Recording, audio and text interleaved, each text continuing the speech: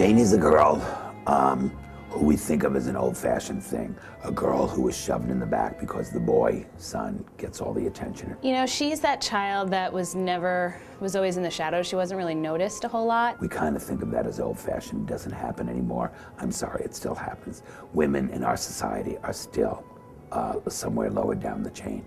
And even if it isn't specifically like giving all of our attention to the boy and less to the girl, there's still something psychologically that happens. She never got out of the house. She's 25. She's a secretary. She works in an office. She grew up in the Bronx. She's been there her whole life. So this is a girl who was always sat in the back seat, both as the second child and as the girl child, who has never gotten any attention from her family. She wants to get out of the shadow of her older brother, who's now dead, but she's still in his shadow, even after his death. She's resentful, I think, a little bit. You can kind of tell that she has that separation, you know, the parents and the daughter. She's not very loving towards them. She wants to be closer, but there's that separation of a lot of things that have transpired over the years. Is that all? Oh, I guess. You're not going to tell me about the birds and the bees? Don't be fresh. She has this wonderful boyfriend who is very patient with her because she is emotionally damaged goods, but he's very good with her and very patient with her. Ralph brings out her soft side. Ralph brings out the girl in her. She's not in the defensive when she's with Ralph. And she says, let's get married and get out of here, but I know how to do this so we don't have to have any wedding, we don't have to have any fuss, we don't have to have your relatives, my relatives, we won't elope and insult everybody, but I have a friend who's pregnant who's got to move out west and they need somebody to drive their car with a U-Haul attached, and let's do that. This way, we're gone. My mother basically asked me, she tells me, she's like, listen, I want to throw you a wedding, this is what's proper, it's not right, everyone's talking about this and this. Why rush? Let's just do this, okay? And I give in, mostly after we tried that wedding dress on, for 2 reasons. I've never felt beautiful before. Like, I've never tried on a wedding dress. As soon as I see myself in this dress, as soon as I'm trying on this stuff, I start to buy into the fantasy of it. Who would imagine that one white dress could totally spin my head around?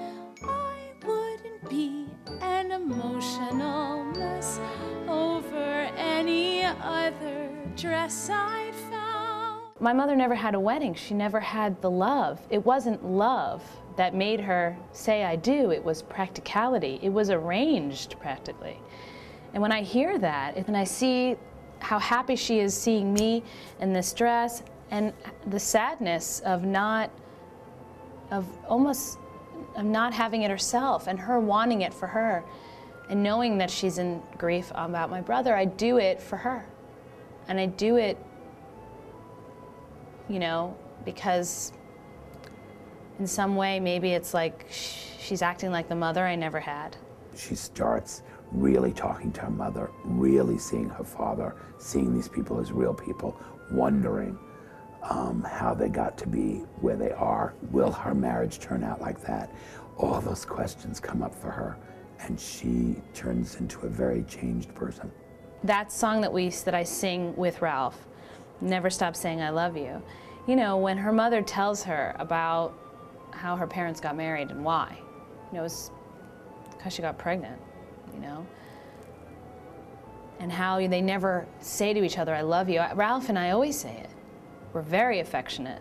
Parents aren't affectionate. It's like they're 2 roommates, practically, you know, and she doesn't want that. Please, I've been out here on my own. Now make your feelings known. Don't ever stop saying I love you. It's easy to say, it's easy to do. I've never loved anything like I love you. And she also does it because the idea of it seems cool, you know. It's, wow, a party for me? You know, it's like a wedding for me? Like, okay, maybe this is what I've always needed. Maybe I need this before I'm in a serious marriage and I have to be a wife, and oh my God. And thinking about all those things, like, am I going to turn out like my mom? Am I going to turn out like my parents? Which leads into the rest of the show. We forget that life's really short, and I think our show reminds people to, you know, love the people closest to them more and appreciate the people in your life more, because, you know, it all can end tomorrow, I think. And we need to be reminded, especially in this day and age, we need to be reminded of that, to love one another and appreciate one another more.